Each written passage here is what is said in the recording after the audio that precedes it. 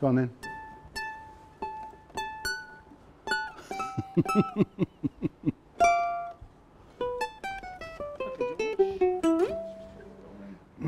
Just identify the table and say who you are, George. Okay. Look at me. Yeah. From now? Yep. Okay, I'm George Hinchliffe of the Ukulele Orchestra of Great Britain. How did it all start? Oh, it started off as a bit of fun.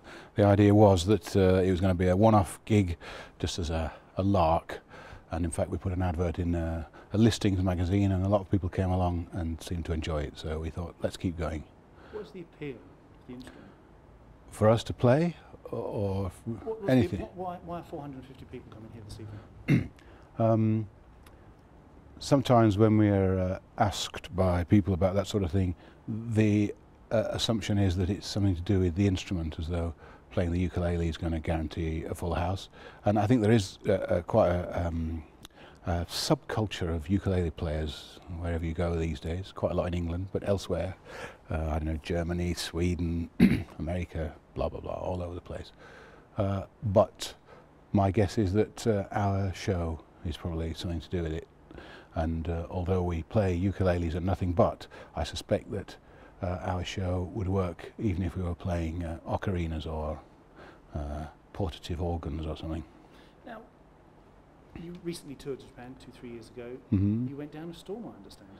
Yeah, we did 2 tours of Japan, virtually 10 years apart, so it was quite interesting seeing what the differences were. You were quoted as to outsell Madonna. Could you maybe just relay that story? Sure. Well, someone told us that that was the case. Who knows? I can't imagine that Madonna was struggling to find an audience in Japan, but then we weren't either.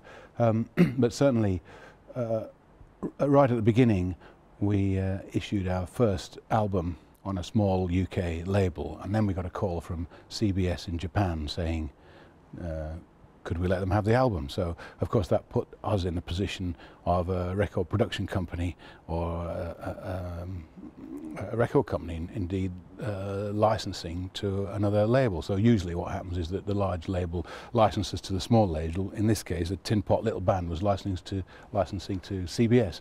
And then CBS got bought up by Sony. And I think there was quite a bit of interest at the time. So, in fact, what happened was we sold, I understand, in excess of 20,000 copies of each of our first 4 albums in Japan alone. And our UK lawyer, music business lawyer, said, oh, crikey, if only you'd been selling that amount in England, in the proper chart reporting shops, you'd be in the top of the pops, or whatever the appropriate thing would have been. Of course, we weren't doing that, so we were sinking without trace. What, when people say ukulele, it always brings a smile to their face, really, doesn't it?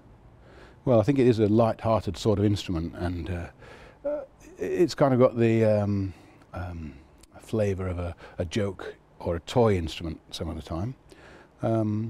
Certainly, I think because it's portable and it's got the Hawaiian origin or association, one thinks it's going to be there for the picnic and a bit of fun, and you might go surfing or sleeping or canoodling or drinking beer in between songs.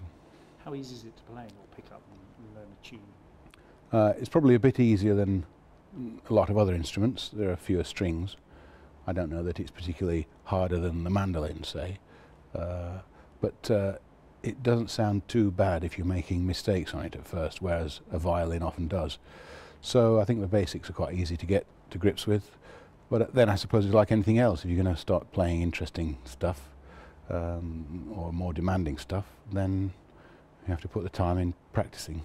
Finally, your repertoire goes from Prince to Prokofiev, I understand. Is that true? Pretty much, yeah. What's your favourite? What do you enjoy playing the most? Oh, crikey. Well, in fact, I suppose one of the reasons that the repertoire goes all over the place is because of our view of what music is. I suppose now everybody's doing that. People who go to music college come out being able to play jazz and classical and doing remixes and scratching and all sorts of stuff. Well, everything counts as music, and nothing is illegitimate, if you like. But when we started 22 years ago, it didn't seem quite like that, and I think it was a bit more puzzling for some people what we were doing then. But certainly for us, music is the stuff that pop songs or classical music are made of, and all the what seem to be genres and styles are in actual fact more like fashions. So it depends what sort of haircut you've got or what kind of shirt you're wearing. The music is the same stuff underneath, whether it's, I don't know, Hot Chip or 50 Cent or Beethoven, you know.